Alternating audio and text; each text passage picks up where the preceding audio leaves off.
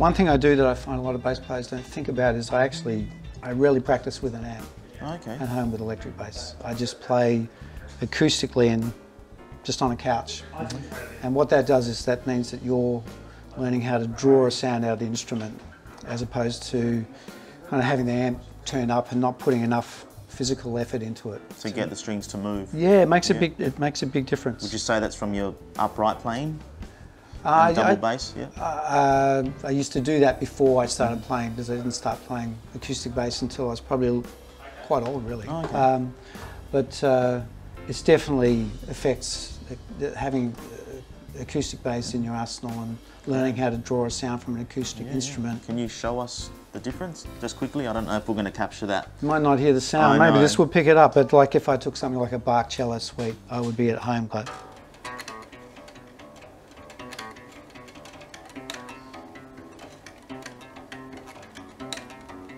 right?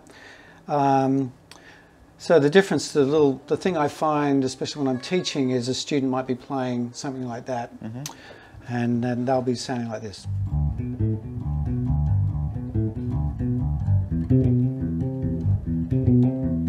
Right? And then I'll say, give me the bass, and we don't touch anything, don't touch it, and I'll be big difference, yeah. Yeah, I mean, I'm not playing loud, I'm drawing a sound, and then I can back off.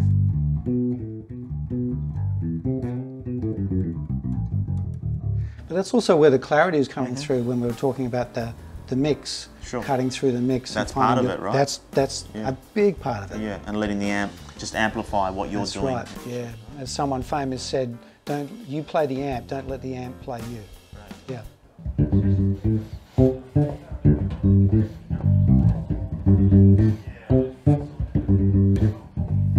Paul, what sort of variations can you get from like your Yamaha bass, your 7358? This one, okay, if I'm in active mode, I mean obviously you've got your pickups, so if I'm on my back pickup, you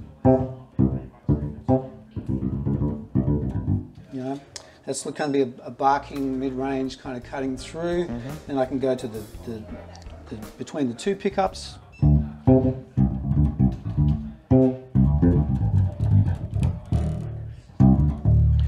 That's going to be, that's kind of a more mellow sound. Then straight to the front, which is the P pickup.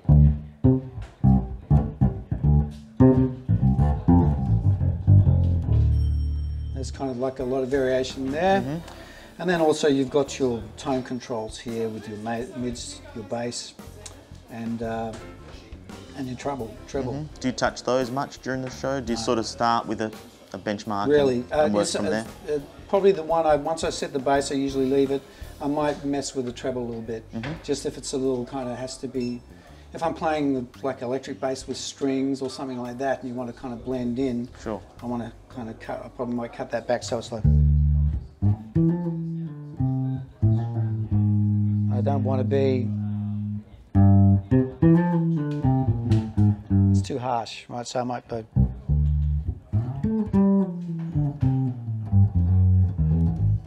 And that's a good point.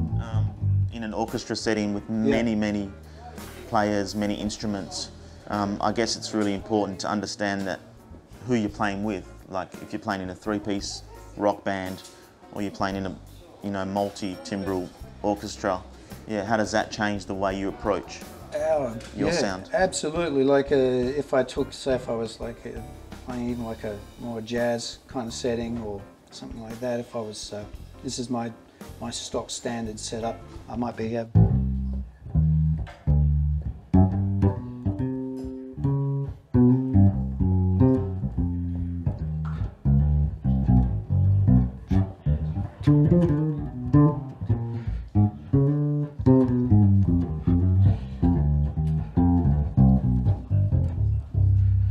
Okay, so then if I did kind of play the same thing and I was going to this back pickup, you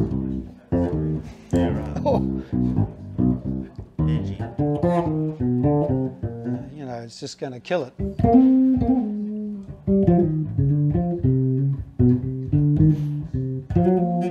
What about your bass setup? How do you approach setting up a bass for yourself, for your playing? Well, I mean, it's really important to get the bass set up well. That's the kind of relationship between the getting all in tune with the harmonics and the relief on the neck and the height of the strings. So, I mean, for instance, it was great to be able to come into the store when I bought this bass, and we spent, I think, about an hour, maybe an hour and a half. Restring and set up, yep. Yeah, because I'm pretty fussy, and I have the strings fairly high, so we kind of raise the strings. And then I like also I needed to have the instrument very clean. I don't like any fret buzz. That's another great thing about Yamaha.